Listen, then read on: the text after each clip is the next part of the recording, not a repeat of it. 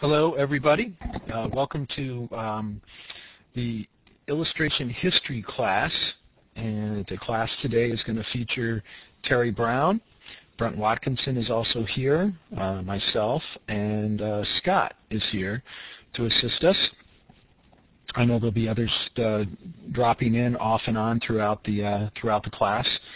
And today I think you're going to be absolutely overwhelmed by a lot of images, a lot of imagery you haven't seen before, some you have, great explanation of a lot of imagery. I'm going to start out by giving a little bit of background with Terry. I met Terry when I was a teenager at the Society of Illustrators, and he was a teenager almost too. He wasn't much older than I was. He was working there. The last 25 years, Terry Brown, he's now left the Society of Illustrators. He's working with the Norman Rockwell Museum, and he's going to help TAD and with the historical parts of what we're doing. And for 25 years, he was the curator of contemporary American illustration, and it's a really interesting perspective when you listen to him talk, because he has a relationship with so many of these artists that he's talking about. For 8 years, he's come to the Academy and given a talk, a lecture similar to what you're going to get today. I'm sure it's slightly different. He always changes things up. But his understanding of the reason illustration is there, the function of it, why it started, why it changed, the natural progression of it, is really, really inspiring to listen to him talk.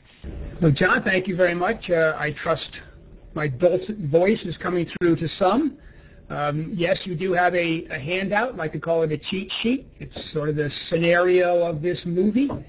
Give you a chance to look at some of the names. This, by the way, is a big survey. Fast and furious. I'm not intending to get into depth into any aspect. If you sign up for TAD and you take the full history course, we'll take apart every picture. There'll be much more time to look at individual images. So before I really get started on the history part of this thing, think about why history. Why do we study history at all? Why do we study art history? I'd like to think in the commercial realm, the applied art realm, we study history because there are always, have been, are now, and will be, changes in mores. What can we get away with? Changes in styles.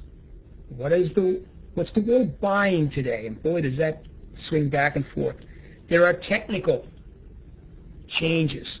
We can do with an iPhone what took cadmium red and linseed oil 150 years ago. Staying on top of those things is really, really important. And the artist's lives. I hope that you will enjoy some of these lives and maybe want to delve into them later. These are some just tidbits of what artists have said about what it is they do. George Ciardello does these wonderful pen and ink and watercolor of musicians. He said one day at the bar at the Society, this is a crazy business. Tuesday I get a call from Entertainment Weekly. We want you to go to this show over on the west side of Manhattan on Wednesday and do some drawings of T-Bone Walker. They give me the ticket. I go to the show. Thursday morning I do a sketch. Thursday afternoon the art director approves the sketch. Thursday night I do the finish. Friday I turn it in. It appears on Monday, and 2.3 million people see my drawing with the tagline, illustration by Joe Ciardello. Everyone said, that's great. Joe said, I would do this for free. Part of the jazz that some of these artists have is that knowing how far their images reach. Okay, I think of illustration also as having an economic side to it, and don't you know that this artist got himself in a little bit of trouble? You know what, down the road, he didn't get into trouble because Shepard used a photograph. Well, that sort of brought it to the fray. No, this guy's going to go down because he lied to the feds. Gang, whatever you do, you can't lie to the feds. We all remember the New Yorker cover that was created on an iPhone. Wow, what kind of new technology is is going to be coming up next, where we can create images so on the fly. New Yorker got so much press out of this. And then there's the book Illustrators 50. I'd like to read you a quote, if I will, about the Illustrators Annual. Now, I'm not there anymore, so I don't have to promote this book. But this is a man named Tom Wolfe. The artist Tom Wolfe wrote Man in Full, Electric Kool-Aid Acid Test, Bonfire of the Vanities. A pretty good interpreter of 20th and 21st century popular culture. For years now, Tom Wolfe writes, I have felt that the annual published by the Society of Illustrators has been better than all of the catalogs of the contemporary art shows in New York put together. I feel very comfortable predicting that art historians, 50 years from now, assuming we are in a world kind enough to indulge art historians, will look back upon the illustrators as the great American artists of the second half of the 20th century. Well, I, of course, agree with him. I'm sure everyone in this choir agrees with him. Nice to have someone as important as Tom Wolfe say that about this profession. This is the great Winslow Homer. The American Civil War was fought from the northern areas of Virginia through North Carolina down through Tennessee into the lower Mississippi Valley. You didn't really have to leave New York to get a good idea of what was going on, and many of these artist reporters did not. Winslow Homer admitted to spending some 3 months up front. Really, he was more sketching and drawing uniforms and what the images on the hats looked like. This was just a study he did of a soldier studying a gravestone. But this is the kind of sketches that he did and sent back to the newspapers to be reproduced, showing what the physical battles might actually have looked like. The people had no idea what the terrain was like, what the terror might have been, what the carnage might have been, and many of the artist reporters did not dwell on that as we potentially do today. And interestingly enough, after the war, Winslow Homer actually took many of those images and turned them into oil paintings. So this is an oil based on that original sketch. After the war, many of his original oils were turned into wood engravings for Harper's. And of course, we know him for his marvelous seascapes of Americas, down from the Caribbean all the way up to Maine. Winslow Homer could arguably be said to be the greatest American painter of the 19th century. He put the mark on the world for American painters. But do know that he cut his teeth during the American Civil War, as did Thomas Nast. Now, we should be getting now into the era of, far and away, my favorite artist. It's a name we bandy about quite a bit. He's known as the father of American illustration, not because he was the greatest artist, but he had another aspect to his career that was really seminal as a teacher. He was an educated gentleman in engineering. He was a Quaker.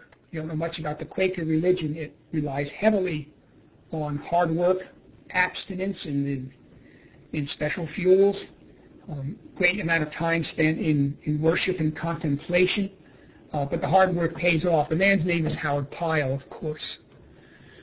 Howard Pyle's first illustration, and I just can't tell you how much of Howard Pyle's techniques and stuff is in this very first. Large objects in the foreground to bring the viewer in.